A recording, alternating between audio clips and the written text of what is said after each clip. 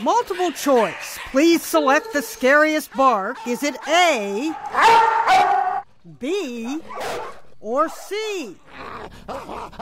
Quiet, Ray, who now answers to the name. Is this the Psycho Dog Man? That's me, you've got him. This Australian retiree became an internet sensation after the show A Current Affair came to his suburb outside Sydney and interviewed him about two dangerous dogs living in the neighbourhood. And as soon as they saw me, they came bounding over. It was the bark heard round the world.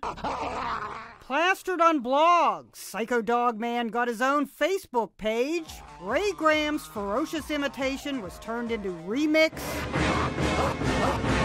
after remix. Who let the dogs out?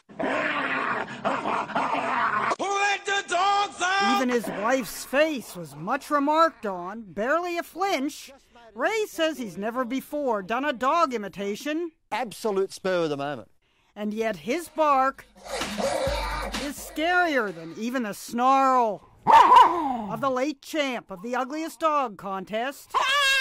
Ray's is far more terrifying than the bark of an 86-year-old man who encountered a bear in his house.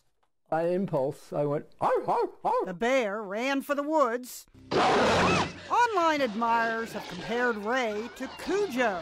A recording of the Psycho Dog Man's voice had New York canines like Pudding and Lola backing off. Although Rocky just wagged his tail. Ray says he has no plans to try to make any money from his dog imitation, though an advertising agency has tried to get in touch with him. I think it's hilarious. Absolutely hilarious. And Ray's imitation has sparked imitators with bonus underpants. As soon as they saw me, they came bounding over and... Now Ray is doing it on command. Go on, hit us. Toasted one person. That guy needs to be put down. Speak, Ray. Ray, what's your wife doing right now? Well, she was asleep. Jeannie Mo, CNN, New York.